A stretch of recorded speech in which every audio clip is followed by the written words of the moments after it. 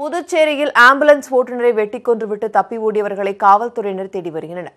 வைத்திக்குப்பம் பகுதியைச் சேர்ந்த மாறன் சொந்தமாக ஆம்புலன்ஸ் வைத்து ஓட்டி வருகிறார். இவர் நேற்று இரவு செஞ்சி சாலையில் அரசு மருத்துவமனை பிணவரை அருகே நின்று கொண்டிருந்தபோது அங்கு வந்த அடையாளம் தெரியாத சிலர் மாறனை அரிவாளால் வெட்டிவிட்டு தப்பி ஓடினர்.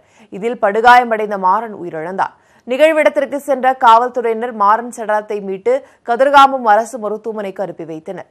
இந்நிலையில் அங்கு வந்த மாறனின் உறவினர்கள் கொலையாளிகளை விரைந்து பிடிக்க வலியுறுத்தி சாலை மறியலில் ஈடுபட்டனர்.